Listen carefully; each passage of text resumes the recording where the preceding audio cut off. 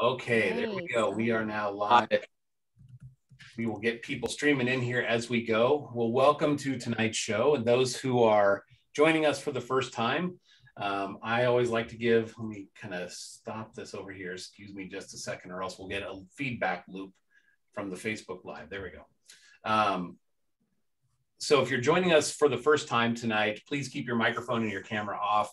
The way we always organize these shows, we like to get to know, tonight we have some very special guests, but we always like to get to know our guests first, kind of find out a little bit about them, find out what makes them tick, what brings them to this spot.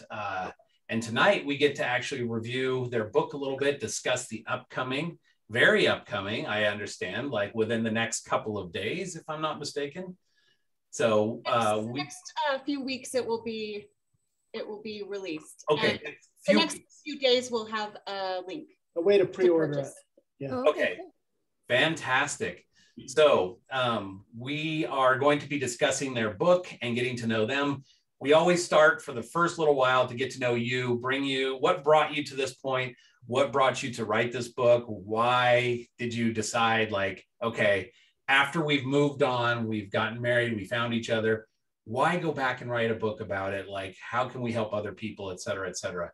So we'll get into that and then get into your book in the second part of the show. But first, let's start by welcoming Kathy and Jeff to the show tonight. How are you guys? We're doing great. We're doing great. Fantastic. Now, how do you pronounce your last name properly? Teichert. Teichert. Okay. I kept saying Teichert, and I'm like, I don't think that that's right. So Teichert. Some of you might have heard of the artist Minerva Teichert. She's my great-grandmother anyway. Oh, nice. Aww. Very cool. Good. Do you have some of that ability passed down to you? I'm a writer more than a visual artist. I never really tried it, so I don't know if I have the gift or not. Okay. Well, we'll find out, I guess, right? If we can get you to do a little painting for us sometime. Art sampling. Put you on the spot. Yeah. I can't even make stick figures straight. Like, I'm the worst artist you will ever see. So I have no artistic ability, and I have no shame in telling everybody, like, I can't. That's not me. That's not my forte. I wish. I've tried. It just doesn't happen. Even though I had the talent, I don't have her education in it. So I spent years and years with the best artists in the United States, you know. I haven't. Awesome. It's very cool. Very cool. Very cool. Well, you guys have kind of written this amazing book that is aimed specifically at mid-singles, and we'll talk about that here in a bit. But before we do, I want to kind of rewind the clock a little bit and talk about you individually and how you guys got into this whole thing before you met each other. How did you even get into the mid-singles program? Tell us your story. Let's start, ladies first, with Kathy. Tell us a bit about you. Well, I was married at 19, and I had two boys with my former spouse. Mm-hmm. And when they were 1 and 3.5, we got divorced. And so I entered the mid-singles community divorced and single for the first time since before my 20s. And I was about 33 at that time. So we'd been married 14 years. Okay. So you waited quite a while to have kids then. I'm just doing the math in my head, and I'm thinking 1 and 3.5, like. I had my first one, I was 27. Okay. So I wasn't ready for a while, and we went to school, and there was just a lot of things we were working through, and I thought that we had worked through them, but it really turned out to not be the case. But you know, I love my boys, and I'm so glad that we have them. That was a decision we made intentionally, and it was great to have kids when we were ready. Great. Okay. So you enter the mid-single scene at 30, 31? 33. 33. Okay. All right. So all right. I just am doing the math in my head. If you had your first boy at 27, so he was about 6 at that time when you entered the scene, right? Wait. Or would have been 5.5, 6. Anyways, okay. So stop hammering this point. Know about Everett, he is neither an artist nor a mathematician. Nor a mathematician. That's right. Okay. Well, I'm thinking basic math here. Child at 27, entering at 33. Like, That's not 3.5. Like, okay. 4.5. You don't even have to get the math, Everett. You can just ask her what happened, man. I'm sorry. I think it was 4.5 in one because they're 3.5 years. It's okay. I mean, we're totally off topic here. I just, in my mind, I always count everything. Like when I've literally been to Walmart and made them go back and look because I was $1 off in my thinking on what it should be. I was right, but I'm neurotic that way. Anyways, I digress. So, and then you paid that extra $1 and you could leave. No. They got it back. They brought the price back down. Yeah, I got my $1, darn it. It took me like half an hour to have them go do a price check and everything else. It was definitely worth it, So worth your time. Do that too. Hey, that's $2 an hour. That's $2 an hour. Hey, man. That's right. I'm taking the Sam Walton principle, right? That guy was cheap. No joke. Yep. Anyways, sorry. Okay, totally off topic there. So you entered the scene at 33. Tell us a little bit about that, because for those of us who have been married and then kind of go back in or get recycled, I know how it feels, but tell the rest of us your story on that. Like, you're in the headlights. That's how it feels. And I did not know how to be single. I had a lot of codependency issues. I didn't even know what that meant. But from the experiences I had in my first marriage, I did not know how to be alone. And so I fell into the first relationship that came along. I didn't really date.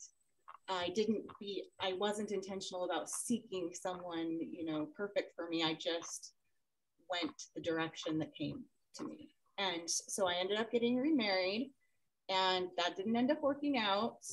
We were married about 1.5 years, and it probably should have been more like 6 months because there was some emotional abuse, but he's a really good person. Like, he has a tender heart. He just didn't know how to handle his emotions. And unfortunately, it just wasn't going to go the way of being able to make it better. And no kids out of that second marriage. Okay. No, but I did gain a stepdaughter for a while. So I know what it's like to be a stepmom. And that was a good experience, and I'm still in touch with her. She now has babies of her own. Sweet.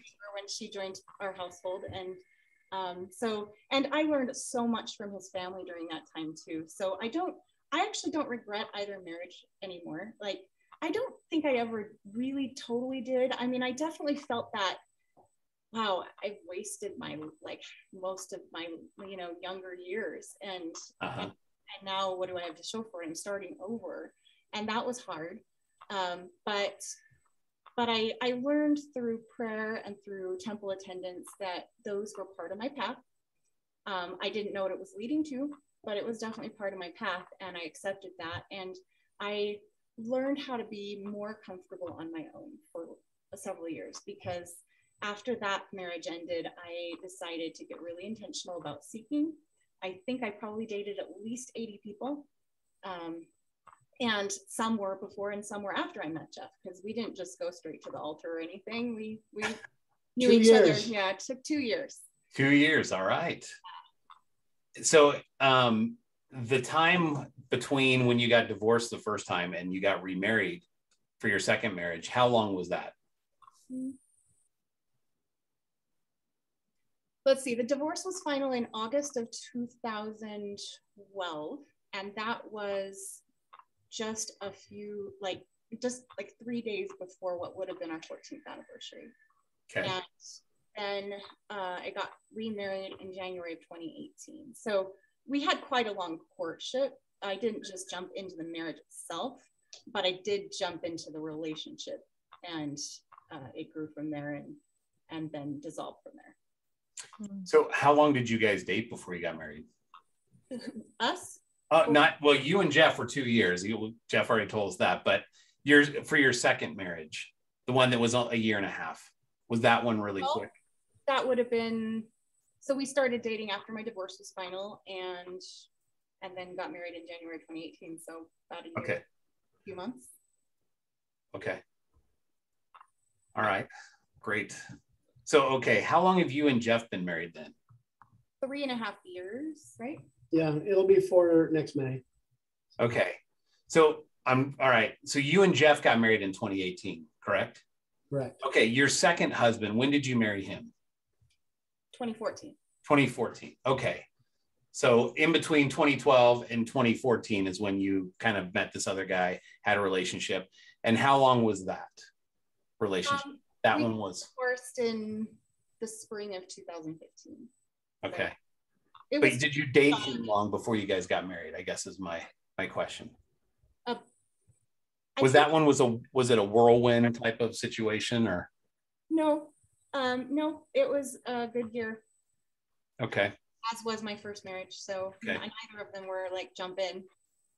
Okay, I'm trying to get the picture here because I know there's a lot of people who, especially if you've been in a relationship for a long time, there's that void that you feel, right? Like I remember when I got divorced, like one of the things I like to do at night was reach over and just feel them next to me. Like sometimes in the middle of the night you wake up, yeah, and there's just nothing there. And so it's like something's missing. And all too often people are like, I've got to fill that hole. Like that void has to be filled quick. And that's how mistakes get made, right? So one way. Yeah, and I do think that was a mistake that I made as far as the codependency and having to fill that void. And, you know, there were... But at that point, you just weren't married yet, but you had the emotional connection already.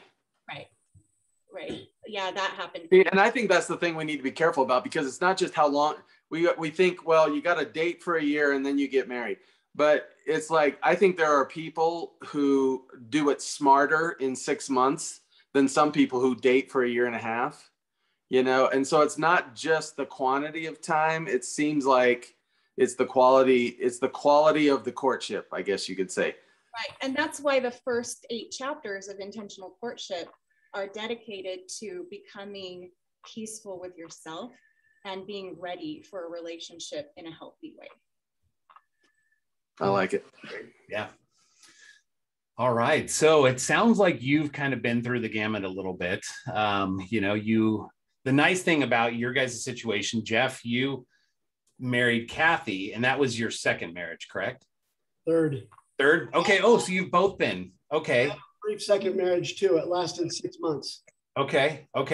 So I hate to say good, but good in the sense that like you guys have experienced that kind of that turnstile, for lack of a better word, of like, you know, gosh, am I ever going to get this right? And I just keep getting like stuck back in this vortex of the singles program that they have those dances and the punch and everything else, like, oh, get me out of here. Right. So we've been there, we know it. And I love the fact that you both have kind of walked that walk. So we'll get into the talk in just a little bit, but fantastic. Well, Jeff, tell us a little bit about that then.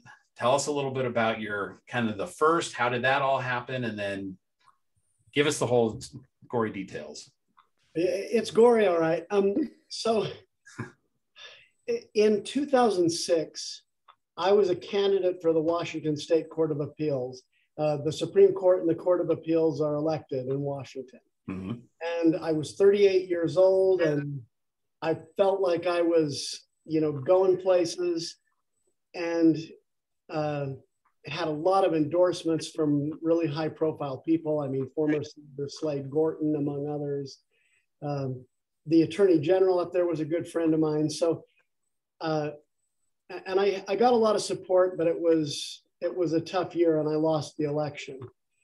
And my former wife, I could see some light sort of go out in her when that happened. Because we had put a lot into it, not a huge amount financially, but just time and effort. And, you know, I had a business that was fairly successful, but only fairly. And she always thought maybe I could do better. And then the 2008 financial crash hit. And I was representing a number of construction companies as an attorney. And I got left holding the bag for $100,000 of unpaid bills. And so it wrecked me financially. And I was working on trying to build back from that. But in the middle of all that, I was having a lot of trouble in my marriage. And, you know, long story short, within a 2-year period of time, I lost everything. I mean, everything Job lost except for my health. Thank heaven for that. But anyway, I went through a period of probably 5 years of pretty major depression, both before and after, including time both before and after I got divorced. And I think that was when I made the most serious mistake I ever did, which was move 1,000 miles away from my youngest son. And that's a whole other story, but. And like me, he has two boys about 3.5 years apart. And thankfully I have a great relationship with that youngest son now. And, you know, we get together and talk politics and all kinds of stuff, but. Is he from Seattle? Yeah, but he's more of my persuasion. Okay. All right. I'm in Washington State too, so I know the territory well. Yes. Bellingham is where I lived and okay. practiced law. Yeah, you're right by the temple. When I was up there, close to the Vancouver, BC temple. Bellingham. I'm thinking Bellevue. Okay. Yep. Bellingham. You're up by the border. Yeah. Right. And I was there, you know, a decade, and that's where my kids mostly grew up. And so I moved back to Utah thinking I got offered a partnership in a law firm down in Provo. And I thought any change would be good change. Cause I mean, I was literally so depressed. I didn't care if I lived or died. I mean, I wasn't going to attempt suicide or anything, but I really didn't care about anything anymore. And plus I was living in the same house, albeit on different floors with my former wife. Oh, and wow. That was, I don't recommend that to my worst enemy. Sounds like a good time. Was she dating at that time too? So you see other guys coming and going, and she was having an affair toward the end of our marriage, and she's married to the guy now, and I have no issues with it anymore. But I got to I moved down here to Utah, and the situation with the law firm didn't really work out. It was not a great fit. I got hired by a startup company as their general counsel, and then they ran out of money and stopped paying me. So I started a law firm again, and I thought, man, if I should have just stayed in Washington because I was in trouble, but at least I was in a community where people knew me and I could get more clients. But I was kind of in the fix that I was in at that point.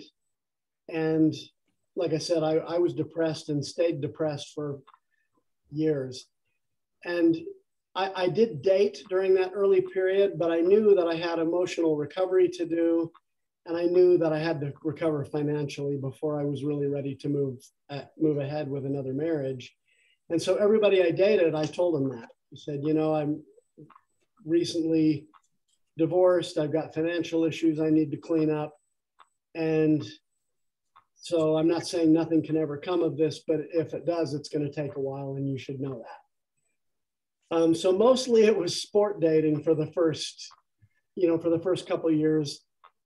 And I hear that's a popular sport in Utah, by the way. So, you know, you're in the right place. And you know, honestly, there are a couple of women that I dated during that period that remain good friends, have remained all this time. So, I mean, I'm grateful for that period in my life, even though it was very, very much the hardest period in my whole life. And I mean, it was literally, just to share one experience, it's in the book too, but I was taking my kids back up to Washington after the holidays, and I pulled over in Snowville, Utah at the Flying J. I don't know if you used the bathroom or something, but anyway, I came out after finishing in the Flying J and tried to start my car, and it wouldn't start. And tried everything I knew how to do, tried to jump the battery, that wasn't the issue, cleaned off the posts, you know, all the stuff you do. And I thought, well, I hope it's not the starter or, you know, the alternator or something like that. But anyway, I asked the people at Flying J, you know, who do you know around here that knows anything? And they gave me the name of a tow truck guy, and I called him and I said, I don't know what the issue is. It was New Year's Eve. So I worried that no one was even going to be willing to come out. So he comes out and he says, you can take your time to think about it. I think your timing belt's gone. And I said, well, you know, what is that going to take? And he said, oh, to fix it, at least $600. Well, I knew I only had about $300 in my checking account. And I was also needing to get my kids back in time to start school. So all night that night, I'm in the trucker's lounge at the Flying J watching MMA fights with my kids and just feeling the worst sense of I have let everyone I care about down. And here I am, I've got a doctorate and a postdoctorate, and look where I am. Look where I'm saying, it's just shame like I've never felt it. And I called my parents the next day and they lent me some money to take care of the car. And they brought a car to me, their older car, so that I could get the boys back to, and it all worked out. But I remember feeling like Scarlett O'Hara, you know, with God as my witness, I'll never be hungry again, you know. I'll never be this broke and stranded and whatever again. And then fast forward a year, New Year's started to come up and I started to think about that experience a year before and realized that things weren't really all that different. And it was a very kind of depressing thought, but I kept pondering and praying about this. Why is my life so terrible? And the answer that I kept getting was, you are not meant to hide your light under a bushel. You are meant to shine. So shine. And so I started getting a lot bolder about trying to attract clients and things. And a very bold Facebook post got answered by somebody in Texas who said, you ought to come move out to Texas, run oil and gas titles. You probably make pretty good money. And at that time I thought, you know, I don't got anything else going on. So actually my oldest son lived with me, but he moved with me out there. And we were in Texas for 3 years. And it was a little breathing room for me. I didn't love the work I was doing, but it paid my bills. It allowed me to start to clean up some of my financial issues. And it allowed me to, you know, go out to dinner once in a while or whatever. And so, I mean, it just gave me that little bit of extra, you know, that little bit of extra money in my pocket that helped out. And my son went on his mission from Midland, Texas to Maryland. And I met someone out there and we dated for a year, although a lot of it was long distance. And we got married. And, you know, 6 months later, well, I knew almost from the beginning that I had made a mistake, just because of some abusive behavior and so on. It took me 6 months to actually give up on it, which I realize is a fairly short marriage, but. And how long had you guys dated at that point? Well, we got married about a year. After you started dating? Okay. Yeah. Okay. And at the time I decided to leave, I had gotten laid off shortly before that. And so I didn't have a job, and I was trying to figure out what I was going to do about that. I did find some contract work that helped me sort of keep body and soul together. My former wife had sent my youngest son to live with me right before I made the decision to leave my second wife. And I remember the night that I left, just a nightmare, after a whole nightmare day. My son and I were driving and we went and checked into a hotel, and then we were going to go to a movie. And as we were driving to the movie theater, I kind of broke down. And I said his name and I said, you know, sometimes I just feel like giving up. Mm. And my youngest son said, Dad, you're the most positive person I know. You can't give up. And I've never forgotten that. I've always appreciated those words at that moment because they gave me a little bit of extra feeling that I could make it, that I could stay positive and something good would happen. Well, anyway, my car at this point was threatening to throw a rod, and I limped out to Utah in it with my son, and got moved out here, and I was having to buy a new car and start a new business at the same time. And when I met Kathy, I mean, I hadn't even been back in Utah a year. When we first met, I was couch surfing at my parents'. I was broke off my behind, and I had a new business that was hardly making any money. And she can testify, I told her all of this on the first day. Queen. Told her Just so you a know. hot night out might be like a date to McDonald's with 2 items off the dollar menu, right? That's right. And I should probably say that financial security is really, really important to me. Isn't that funny? Heavenly Father's like, okay, let's test these boundaries y'all have. That was a test for her faith as well. But and by the way, haven't you noticed that though? It's almost like sometimes I think the people we may not be meant to marry are the ones that look good on paper. You know, they seem to fit the bill. And maybe I almost feel like we need to be really careful about writing people off, because it may be the people that don't seem to be at all good on paper, but there's something about them that's just really solid. They're just really good people. And maybe that's what we should be focusing on first. And it's almost like the happiest couples I know, they weren't necessarily each other's dream at the beginning, but they saw something, they saw a light or something, and everything they dreamed of ended up coming true eventually. But it's almost like God let them fall in love with just the goodness first. Yeah. And that was all I had at that point. All it took. Look, it worked. With a little trauma mixed in, you know. Yeah. Right. I mean, as you're speaking here, Jeff, I keep thinking like, dude, you got to start buying a Toyota or something, man. Your car is like, you in history with cars is not going too well. So yeah. He's got a good car. I've got a good car now. Oh, good. And Kathy watched me build a law practice here in Utah, and I wasn't depressed when I came back. I was filled with anxiety, but I wasn't depressed. But she watched me build a law firm basically from 0 to 6 figures in 5 years. And,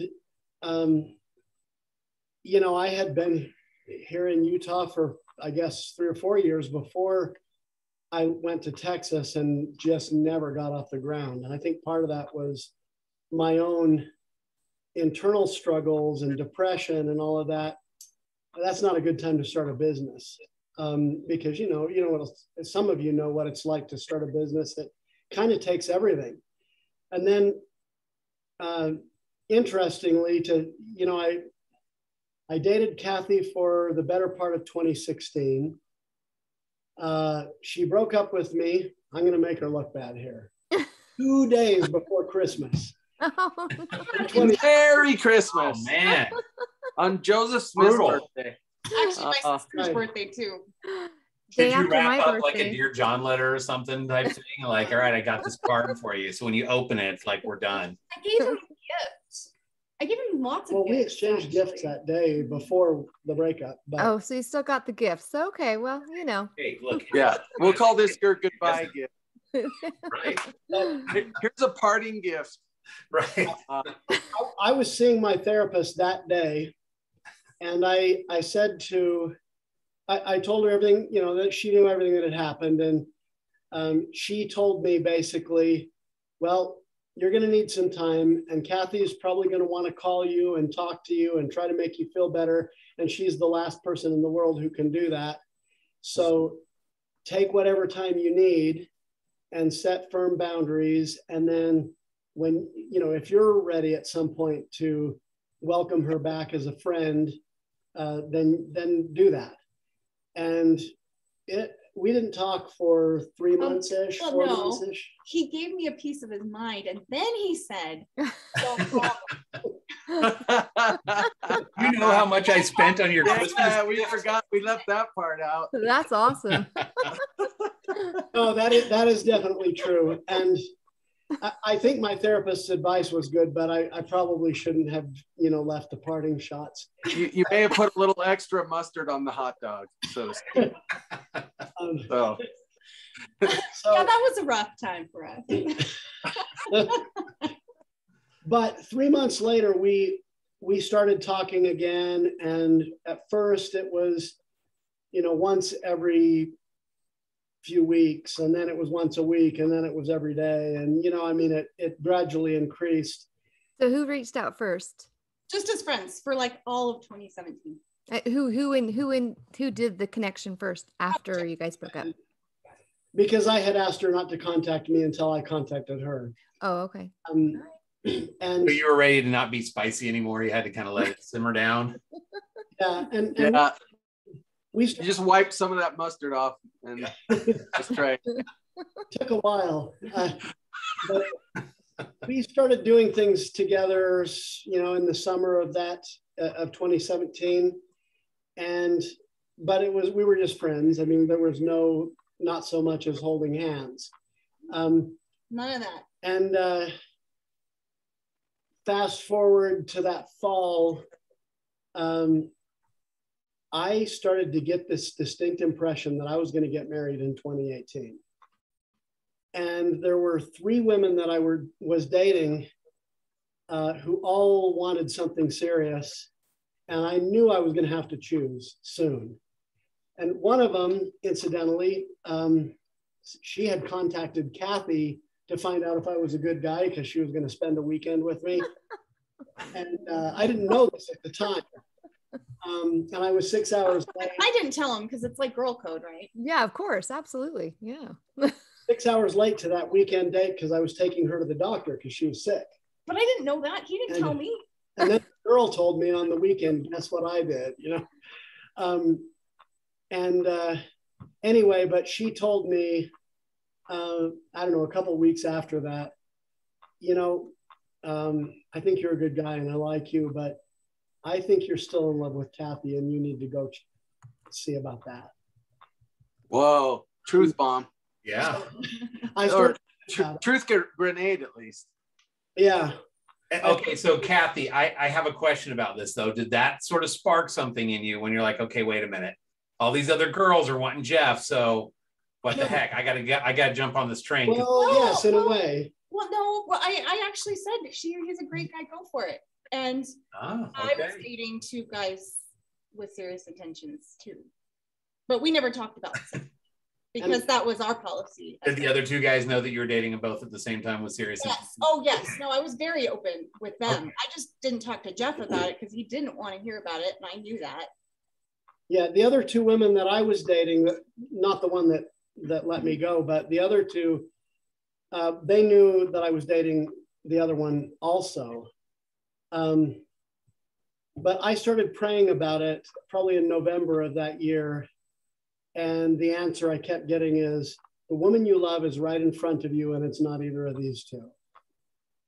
And so New Year's Eve, I don't know what it is about me and New Year's Eve, but I sat down and wrote a letter to Kathy, 6 pages, single spaced, probably the first letter I'd written by hand for years and years.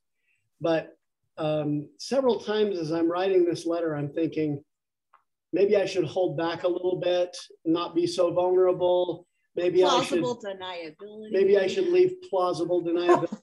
And I kept thinking, nope, 20 seconds of insane courage. I actually watched Three Bought a Zoo that night too. 20 seconds of insane courage, But you did like 3 hours of insane courage. Yeah. To write that letter, but although the 20 seconds was when you put it in the mail, right? Yeah. There you go. It was a very bold letter, and I mean, it told her exactly how I felt, and I can't move in any other direction until I know if we might still have something. And if you wondered if you still had my heart, you do. I mean, it was really bold, and a few days after that, when she got the letter, I got this email. I think it was an email saying, "Boy, do you know how to complicate a girl's life." I was seriously ill. Like I was really, really sick and deciding between two people, which then became people. Right. Oh, you have to do it. And so Yeah. both dropped two other people to be together.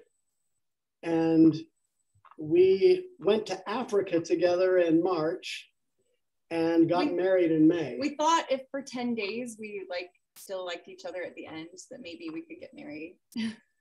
Oh. Yeah, 10 days in Africa, I could fall in love with just about anybody. But Okay, John, do you know that 10 Days in Africa is actually a board game? I'm just going to throw that out there. But it's called 10 Beautiful Days do in you Africa. get married at the end? I don't think so. No. Oh, It's a okay, geography so- game. But whereabouts in Africa were y'all going? Or did you go?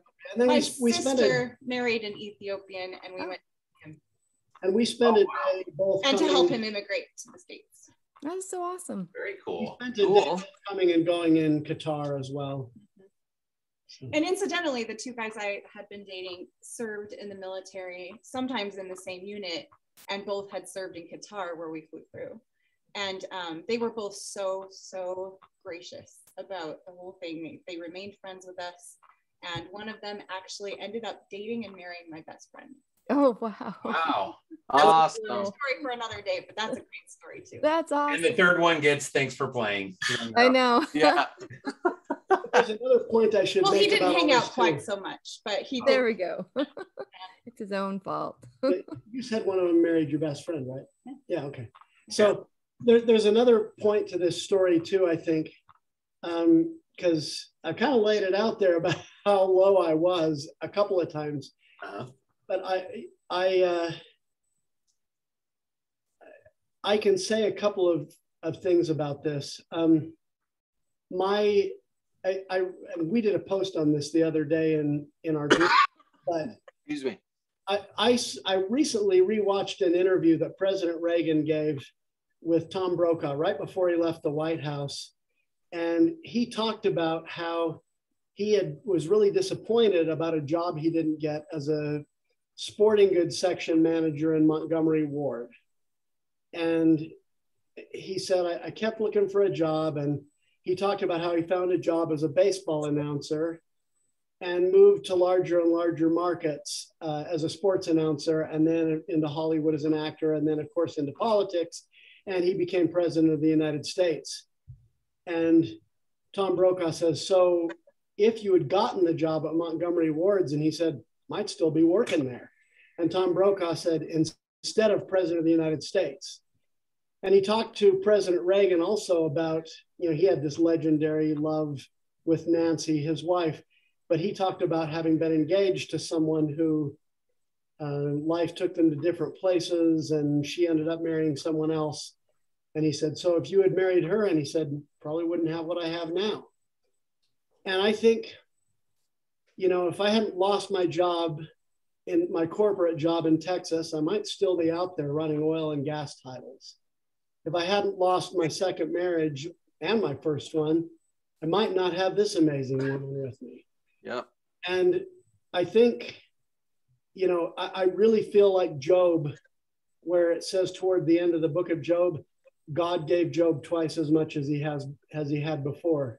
Now, I didn't mention this, but after 5 years building my law firm here in Utah, through a strange series of circumstances, which you probably don't want to hear all of it right now, but just a completely unpredictable series of circumstances, I ended up getting offered a job to practice constitutional law full-time for the Utah Attorney General, which is like a dream job for me. Mm-hmm. And so I think about that, and I make $30,000 or $40,000 a year more than I did back then.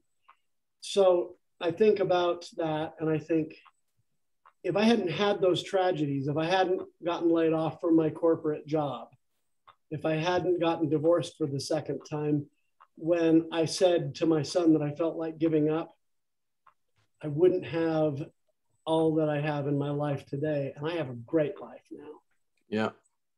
I think it's like what Kathy said earlier, that You know, it's just, you know, kind of that idea of how you need to let your journey unfold, you know, Right. and not try to micromanage that or get guilted or shamed out of, you know, still trying and looking for the next step, you know, along the way. I think a lot of us just shut down. Right. And give up, you know. Well, by the way, right? My understanding is Job got 100 times. Oh. Not just double. So I feel like I've got 100 times. Exactly. And I think some things are priceless, right? That's right. Yeah. So yeah, I mean, I don't regret any of it. You know, sometimes I think we're tempted to look at difficult circumstances, especially with our Latter-day Saint perspective. It wasn't supposed to be this way. You know, I did everything I was supposed to. I married a returned missionary, or I was one, or, you know, I paid my tithing all this time and I served in the church, and you know what people say. And yet here I am. Here's what happened to me. And the thing is, maybe it was supposed to be that way. And I think for me, it was supposed to be that way. I don't regret my first marriage. I have 2 wonderful kids that I love with all my heart from that marriage. Me and my former wife are friendly now. You know, we're not enemies anymore. When I remember getting to the point where I thought it was supposed to be that way long before I felt that things were starting to work out for me. And that's a really good place to be, when you can accept the hardships or the bad things or the things you never thought you would experience as a divorced person or a widow, or however you are single. If you can accept those things as the way they are supposed to be, maybe before you really start to see like wonderful blessings, I think that's a great faithful place to be. And I think a place which will put you in a more hopeful position to receive blessings in the future. If I had known about radical acceptance back then, I would have saved myself several years of depression. Me too. As you're talking, it kind of reminds me of, you guys remember the story of the currant bush by Elder Hugh B. Brown, and then Elder Christofferson. Yeah, I love that allegory. I mean, it's just pretty much exactly what you're describing with yourself. And I love it. I mean, obviously what you did going through all of these trials, and this is perfect because in the mid-singles program, single adult program in general, right? I think there's a lot of times people just feel like, when is it going to end?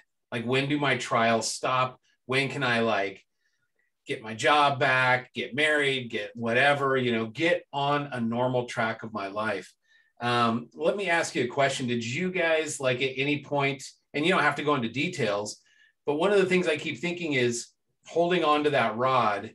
And even when you're in those darkest moments and you feel like letting go, still holding on eventually brings you out of that fog to the other side and to where all the blessings are. Did either of you guys kind of take a step away and say, I can't do it right now? I know there's a lot of people that do that and just feel completely devastated in their life for losing a job, a spouse, or both, or what have you. And it's too much for them, right? And they just think the trials are never ending and I just can't do it anymore. Did you guys hold on, or was there a time where you're just kind of like, I just need to take a step back? Well, for me, it wasn't so much a conscious thing. I was just depressed out of my mind, and constantly thinking about things I had no control over. My ex-wife did this, she did that. You know, when we were married, this is the way it was, and it was so unfair. And, you know, there was a lot of that going on in my head. And I think I really like the serenity prayer. God grant me the serenity to accept the things I cannot change, the courage to change the things I can, and the wisdom to know the difference. And I add a little thing to that. Also, God grant me that I may accept the things I cannot change so that I can have serenity, because I think those two work together. But if I had been able to focus more at that point on, okay, what's next? What's ahead? Instead of thinking about what I had, that would have helped a lot. And ultimately, that's what I think did help pull me out of it. Well, and I think you're talking spiritually, so I'll answer that question first, and then I want to talk about something else real quick. Okay.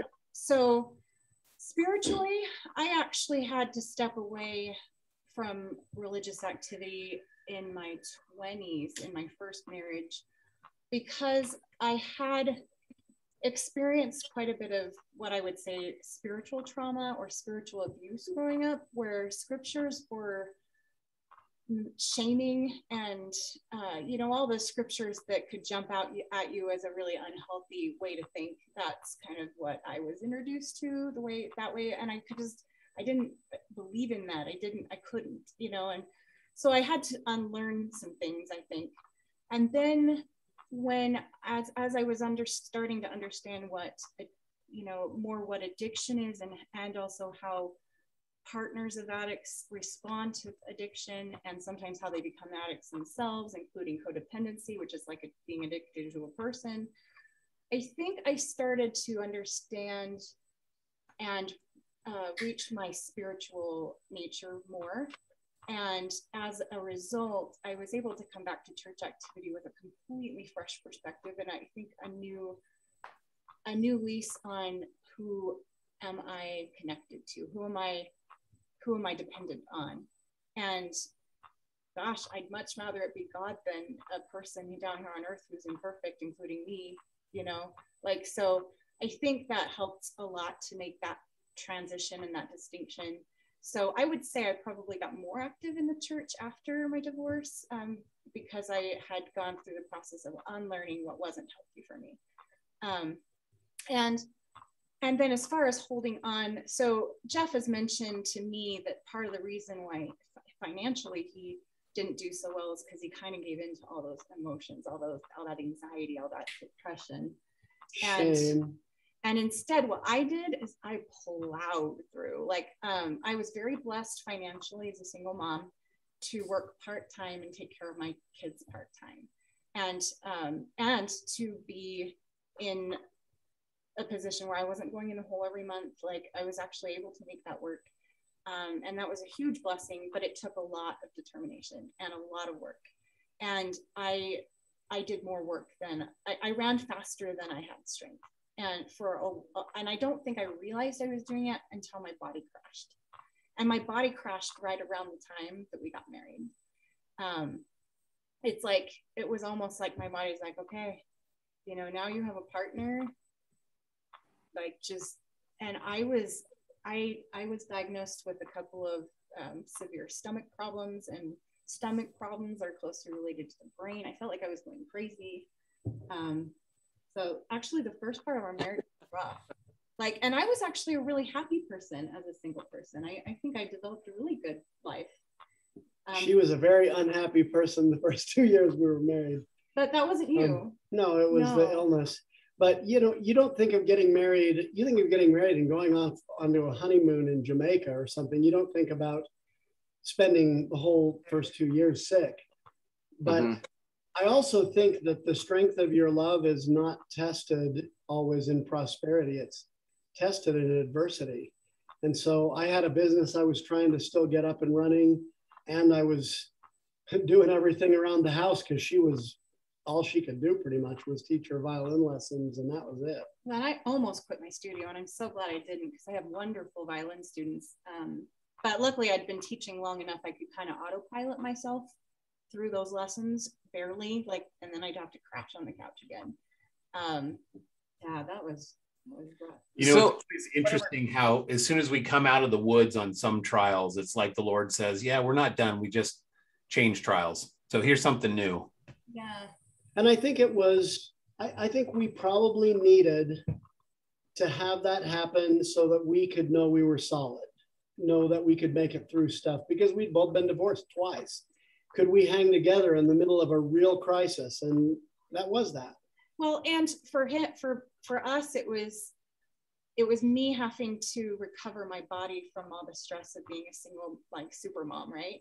And then for him, it was recovering from the financial losses of being,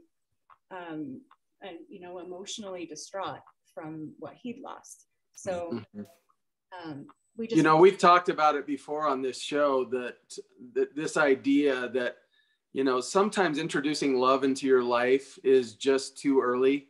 Like there's some healing you have to do on your own. And then sometimes it's too late. Like we need it as part of the healing, you know, like, you know, I think sometimes it can be a distraction.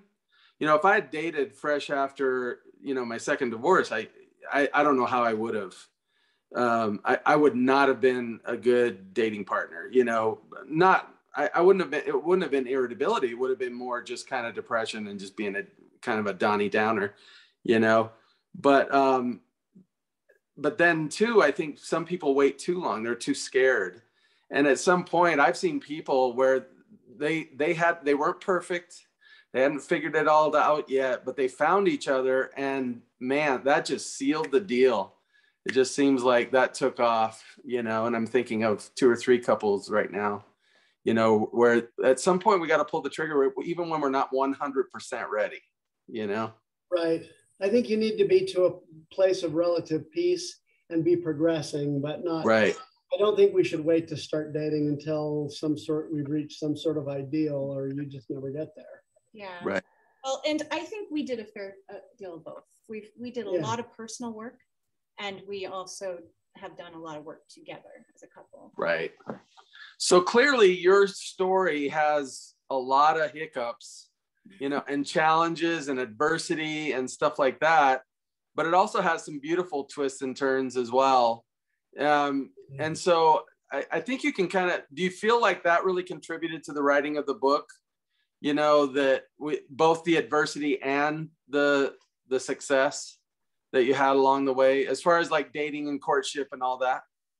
Yeah, I mean, we're both family science majors in college. We were family science majors in college. I thought it was I love it. A degree, but we both have one. But that's awesome. The primary basis of what we wrote in our book is our lived experience, as much as it is any professional background in it. We've since certified as life coaches together. Mm-hmm. Good. Cool. Yeah, it's a passion, and we both. I've mostly written like a lot of journals, and so for me, that's where my writing background comes in. But Jeff has like a gift. He really does have a gift for writing, and so it was really an honor to write a book with him. Cool. Well, should we tell him how it got started? I think. Yeah, go ahead. More than anything else, the thing that prompted me to start the book was, and I was still single at the time, but I was on a Facebook mid-singles group, and it was a group for dating, and somebody posted, "How long has it been since your last real date?" And the first response was 14 years. Oh my and God. The next response was like 10 years. Then it was like 3 years, then 7, you know, and then there were some people who had dated recently like myself, but a lot of people. And I think you're here on a mid-single dating group. And so, but you're not dating. So what is happening? You know, what is happening? Why are people not dating? And that got me thinking. And so I actually started writing the book, and then I'd written portions of 5 chapters, and I thought, you know, I'm really not ready to do this. I'm not healed enough myself to write this book right. You approached it enough to know you weren't there. It's almost like writing a book about your life when it's not done yet. You're like, I don't really know where we're going on the next chapter just yet. Right. When our lives aren't over, we like to encourage mid-singles to know that theirs aren't either. Not, you know, right. We're all in process. Well, but you're talking about a chapter in your life, and that did come to, I mean, when you married, that's sort of like a breaking point. It almost seems like then you can kind of look back on it through your experience, and then how could we share something about what turned out to be a really successful experience for us? Yep. But we didn't do that till at least 2 years into our marriage, because I had been so sick, like there was just no right. It was kind of our COVID project. And there was a night I couldn't sleep. I had gotten up and then I couldn't get back to sleep. It seems like it was April of 2020. Yeah. So I went down to my office. This wasn't a New Year's Eve thing. Just want to make sure, because everything bad always happens to you right around that time. Yeah, the magic happens at New Year's. Right. but I thought, man, 3 o'clock in the morning, doing legal work seems heavy. So I just started browsing through my computer and I remembered this book. So I pulled it out and I reread it and I thought, this is pretty good. And so I wrote some more. The next morning I shared it with Kathy. I don't think she knew. No, we'd never talked about it. We'd never really never mentioned it to me in the 4 years. I mean, it was not on my mind really. I just, oh yeah, that, Yeah. But I told her about it the next morning and I said, I think I want to finish this. I think this has possibilities. And she said, I want in. And so I remember I was on that couch and I was like, yeah. Let's do this. Do this. Yeah. I feel that mid-singles are the most underserved community in the church. I agree. I think over mid-singles are probably the most and up. Yeah. Yep. Which, some of your hosts are in that category. Yes, I'm in the up part. Me too. We define mid-singles as anyone beyond the possibility of a first marriage in their 20s. Because okay. Okay. Right? So a single. See, we still count, Celeste. Okay, Isn't we're in there. Sweet. We're real people. Hey, actually, Everett just like graduated into the old people too. So. Oh, congratulations, Everett. I know. He's joined us. Last, we probably know some of the same people in the Dallas mid-single scene. We'll have to talk sometime. Well, yeah, I don't know. I'm sure there's some people in their 60s and 70s that are single that would love to still be called mid-singles. So, they're all mid-singles to us. That's right. Young at heart forever. My great uncle remarried when he was 92. Oh my God. Oh man. You never know. Never. That gives me hope. Yeah, I think my grandfather remarried at 72, a 40-year-old, and had his last child.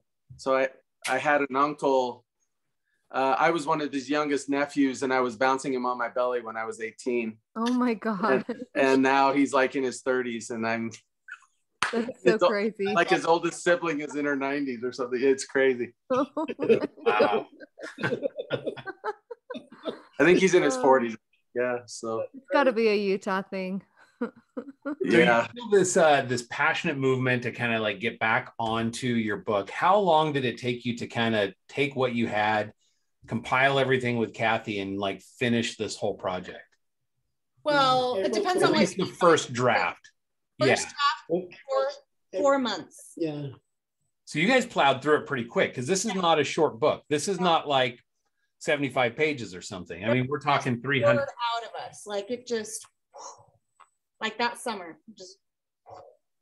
Yeah. That's when I think it's awesome and you're onto something, because it's almost like the Spirit is just speaking through you. Like, let this flow. Like you've got a lot of stuff that you have kind of worked through in your own lives that you can now pay back to those people who may need a helping hand forward. So.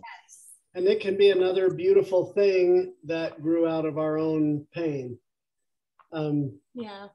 Well, and I'll tell you what, after the first draft, that we had lots of beta readers, and then we started editing, and we had 3 developmental editors and a final proofreader.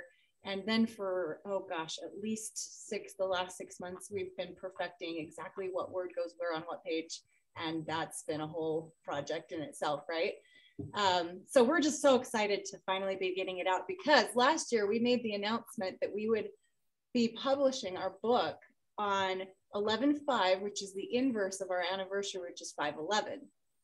And cool. It's going to be an entire year after that we finally actually make it happen. If any of you want to publish a book, we have a publishing company called Love and Later Years Publishing. It's Lily Publishing. And we've got a book from another author that's sort of in process. Mm-hmm.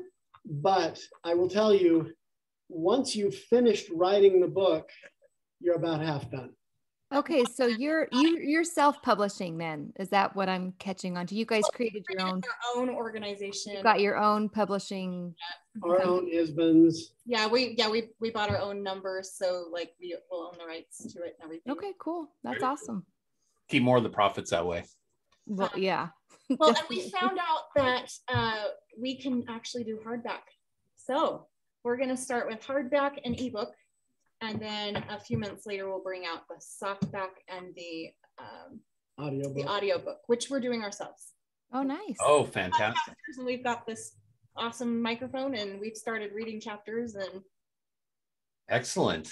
That's great. Excellent. Now, are you working to get this in on bookstores, or is this specifically going to be an Amazon thing, or how will people be able to? It will be Amazon. Amazon. Okay. It will be in bookstores too. Mm-hmm. Because I hate to say this because it sounds negative and I don't mean it like that, but there are new mid singles being minted every day. Yep. Well, okay, so that's not negative, it's just fact, right? That's just factual. Yeah. Oh, yeah. We don't want that. I mean, of course, we wouldn't encourage anyone to get divorced, but. Well, depending on the situation, right? I mean, there are some if it's abusive or something. Yeah, abuse is not something to mess with. Yep. Yeah, actually, we did a podcast on the divorce decision, and Jeff has a really great 3-step formula. You can listen to it. It's called The Divorce Decision at LilyPod. We won't go into that right now, but of course, people do need to be advised sometimes to get divorced, but only they can make that decision. And, of course, we wouldn't wish it on anyone because it's hard. In fact, if you're having to make that decision, it's kind of hard either way. So. Yep, it is. For sure.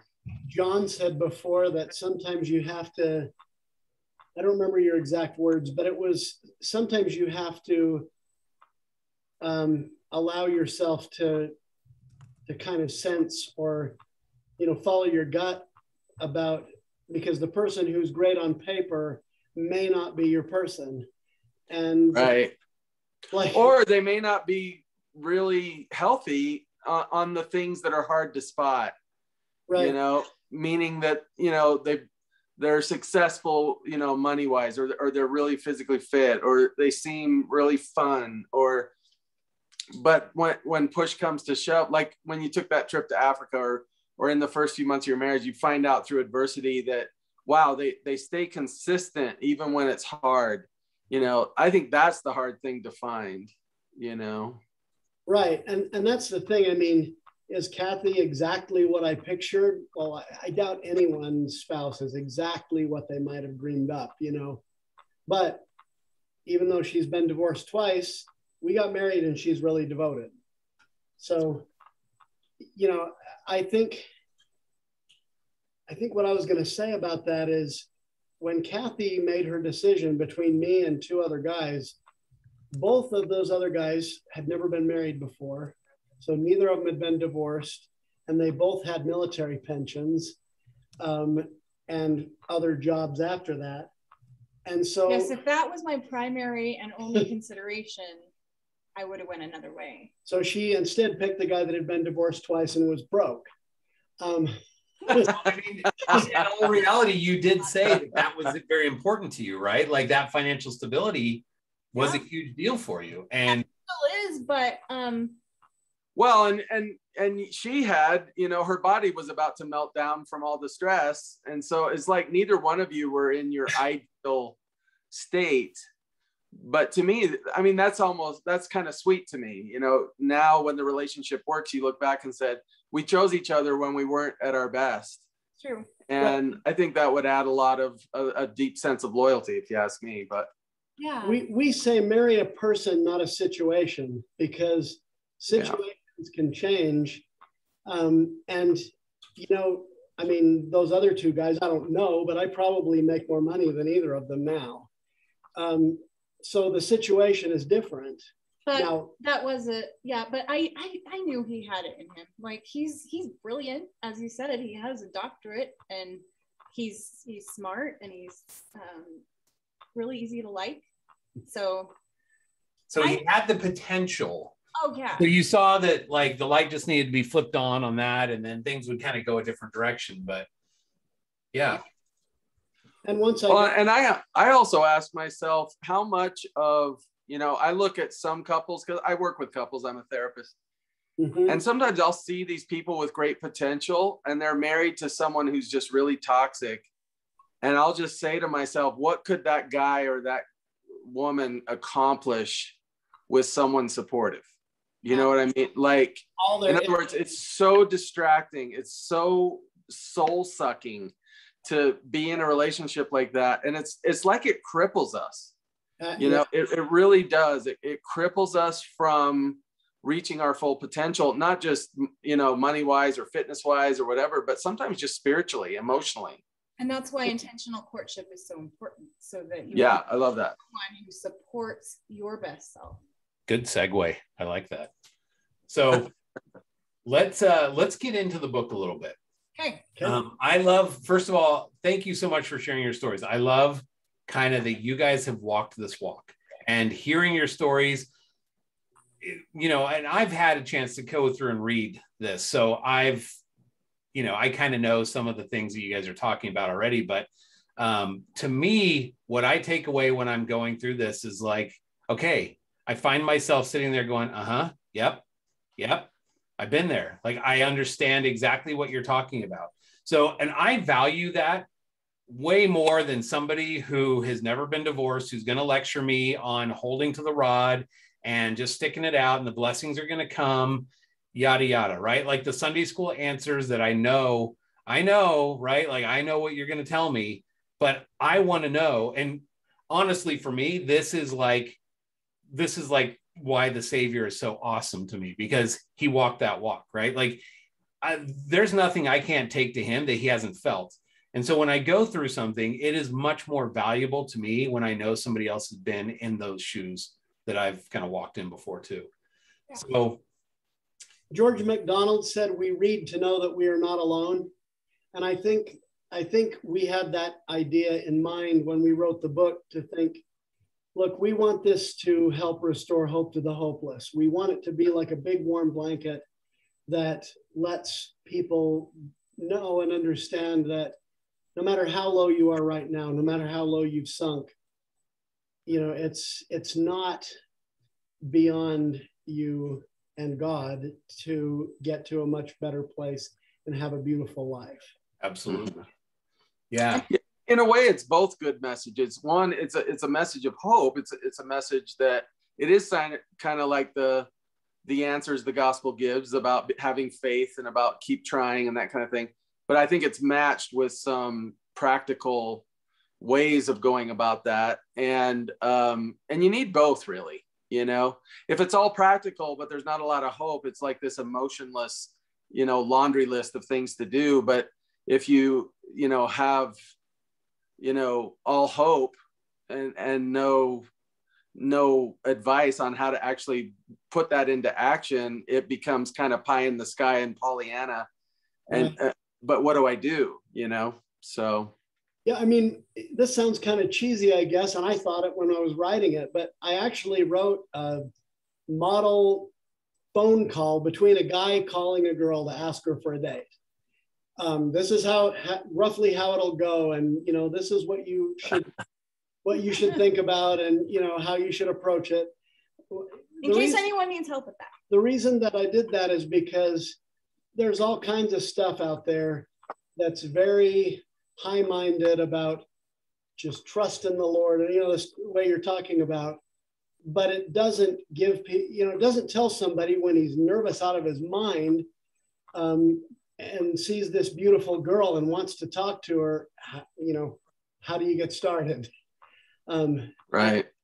So we wanted to make it, I mean, high-minded, but also relatable, and to give people basic information about, you know, okay, what do you do now with texting now? Because a lot of mid-singles came of age originally when we didn't have cell phones, and now their cell phones play a big role in dating. So there's stuff like that in it.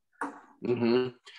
I think you need to write a conversation when one of them has not healed completely and is emotionally not in a good place, just to know when to hang up and say, hey, it's okay. Maybe I'll talk to you down the road, you know, like what does it look like when it doesn't go well, you know? That's a good idea. We do podcasts for that.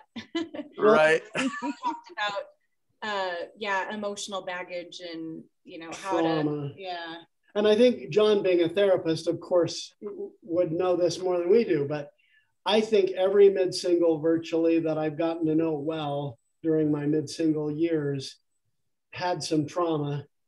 And oh yeah, I think there's a misconception out there that trauma is a huge car accident or some, bullets whizzing by your head during a battle. It can be those things, but often it is like, well, every time I went to kiss my wife for 10 years, she turned her head to avoid it. And it could really be those traumas all add up together to do serious. I'm glad you said that, because seriously, like officially, the definition of trauma has changed in the last decade to include a lot of those things. And it reminded me of the movie. I don't know if anybody's seen the movie. Is it called Concussion? Anyway, Will Smith, where he plays the doctor that discovers that these NFL football players are being brain damaged. I've seen it. And what he found out they could never find it on brain scans, because what it was these tiny little blood vessel breaks throughout the brain, but they don't show up as one giant head injury. They're like these microscopic head injuries. Right. But he said when you add them up from Pop Warner football through high school, through college, through 10 years of the NFL, you got 30 years of these little micro brain injuries, and they add up to one giant brain injury. And I think of that too with, trauma. Right. In that we think of trauma, like I heard somebody stabbing my mom to death in the next room or something, like, okay, yeah, who wouldn't be traumatized by that? But what about those little slights, like you said, just not getting a kiss, or having someone ignore you, or having someone control you, or, and when you add up all those day after day, those little injuries, people get to where they have all the signs of PTSD. So. And I was in that camp, I can tell you. I mean, I've had EMDR too. That's huge. Like it does help a lot. Individually, rather than doing marriage therapy, we did EMDR for ourselves, and some of the things that we couldn't talk about when we were first married, just without like totally freaking out, just it cleared up. It just went away. So I've done a little bit of EMDR, but just for those in the audience that may not know what that is, why don't you tell us a little bit about EMDR? And I can John too. Yeah. Eye movement reprocessing. Go ahead. You can. I always mix up the desensitization. Eye movement reprocessing. Okay. Desensitization and reprocessing. Desensitization. Yeah. Yeah. And so what it is, basically, we have a bilateral brain, and it's using whenever we alternate back and forth in our brain, it opens us up. Basically, it gives us the ability to access memory better and to express it better. And so really what it's that I almost think of it almost like getting a massage before a chiropractic treatment. It's almost like it opens your mind to being able to benefit from the therapy better. Well, it releases trauma. It does. It releases the trauma, and whether you can express it or not, it allows your brain to let it go. And so they're trained to not only do the bilateral movement, but also how to revisit traumatic events. And they usually start with less traumatic stuff, just with kind of small things, and then work their way to where we're talking about some of the hardest things I've ever had to go through. And I've noticed it too, both I've been a client that's received it, and I've actually watched it done and worked with clients who've had it done. And it's amazing how much it just sort of unplugs your mind from that automatic traumatic, feedback loop, basically. Yeah. I remember one moment during EMDR. I don't know why this is the one I remember the most, but the therapist said something as if she was my mother. We were talking about something in my childhood, and she said, "What did you need your mother to tell you?" And I gave her a rough idea. And so she repeated it back, and I said, "I can't imagine my mother ever saying that." And she said, that's right. Your mother had her own issues and she couldn't say that. So we're redoing it. Yeah, exactly. And your brain at that point is open to that suggestion. Right. You know, it's like hypnosis in some sense, but it's different. It's a different way of accessing it, you know? So I use mindfulness-based approaches. And so I help people learn, you know, like you mentioned, radical acceptance earlier. Right. So that's one of the 8 skills that I teach. And so when we get really good at those, that can kind of rewire the brain to perceive trauma differently. And that's exciting. Mindfulness, particularly meditation, did a great deal for me as well. And I'm meditating now.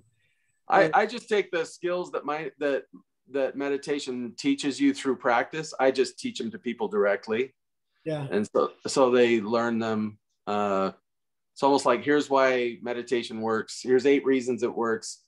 Let's learn the 8 reasons. But meditation will always helps for sure.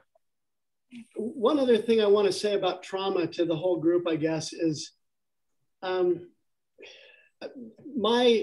term I probably like least that gets thrown around the mid-singles community is red flags.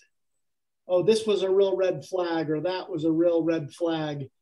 And what it may be a red flag, but it also may be a trigger for trauma. And you're being triggered by something that's really totally innocuous. But to you, it's a sign that something is going to blow up later. And I think your brain wants to go there, particularly if you've experienced trauma. It wants to protect any possible, you know, bad thing that could come into your life. And so that's a big thing that gets in the way of intentional courtship, is this overinterpreting, overprotection. Right. And I think so if you start hypervigilance. If you start to feel panicky in a relationship, and in our book, I talk about a time I almost dumped Kathy early on because she moved the time of a date that we had. You know, and I just took it as how dare you, madam? No. You know what? But that's double mustard on that hot dog. Forget it. And I took it as a total rejection, and she called and asked me out the next day. If I had not come to my senses before all that happened, I probably it would have been a self-fulfilling prophecy. Mm-hmm. You know what, Jeff? So like my favorite chapter in the book was the fear chapter. And that's where you were talking about that, how you were like your self-talk would almost sabotage yourself. Right. And so why don't you give us a little rundown of that? Because I thought that was a wonderful chapter. Of the experience or just fear in general. I think you guys had a really good grasp. Probably more the concept. The reality that we all kind of like harbor ourselves in the fear pocket so we don't get hurt. And so we have to kind of find our way out of that realm so that we're like, okay, I can put myself out there and I can risk some things. So yeah, I think the number one thing that holds people back from dating as mid-singles is fear. Now, there's all kinds of excuses that we give. Well, I'm really busy with my kids. I'm really, you know, there's a whole long list of things people say. And it's not mine to second guess other people's motives, but I know there's a lot of fear behind that in many cases. Mm-hmm. And, you know, it's understandable. If you've been hurt before, you're going to feel that fear coming up. One thing I would say to you is, don't mistake that for the Holy Ghost. The Lord hath not given us the spirit of fear, but of power, of love, and of a sound mind. And fear is not a sound mind either. Fear is an irrational mind. And that can be very much associated with trauma. And so I think when you're making a decision, even if it's a decision to end a relationship, make it from a place of peace. Make sure you've taken enough time after an incident to get some perspective, to breathe through it, and that you're feeling peaceful inside about the decision before you, because your brain will tell you, I've got to end this now. I've got to get out of this now. And that's rarely ever true. Right. Yeah, I mean, it's both what happens to us and how we interpret it. That's what leads to the decisions we make. And I hear what you're saying, Jeff, is basically make sure if you're going to call it a red flag, make sure it's actually their behavior that's toxic and not you sort of projecting that onto them because you've been hurt by something similar. You know, I've been in relationships where I felt like I was only like 10 or 20% of the man that hurt them, but they were looking at me like I was 80% of the man that hurt them.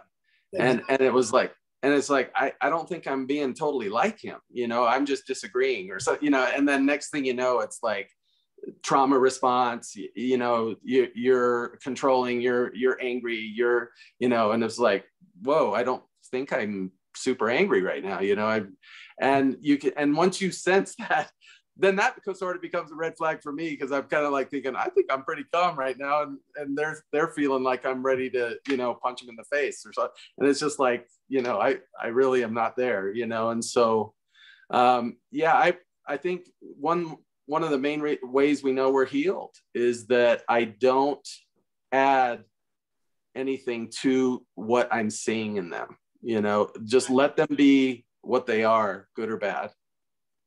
Right. That's good. And I think, just like you said a minute ago, and I wrote this very thing in the book, look at the behavior itself, not what you think it might signal. Right. Like if somebody explodes at the waiter because their order's wrong at a restaurant, that might be something to be concerned about and think, well, they've got a bad temper. But the fact that they spoke one little, you know, sort of angry word and got over it is not necessarily a red flag that they're an anger addict. Exactly. The perspective, I guess, you know, just, you know, how, you know, it's almost like if there's any, like it's the smallest sign of what hurt me once, right, I treat it like it's 100% that. And it's just like, listen, people are human, you know, people get upset, people get down on themselves, people feel overwhelmed.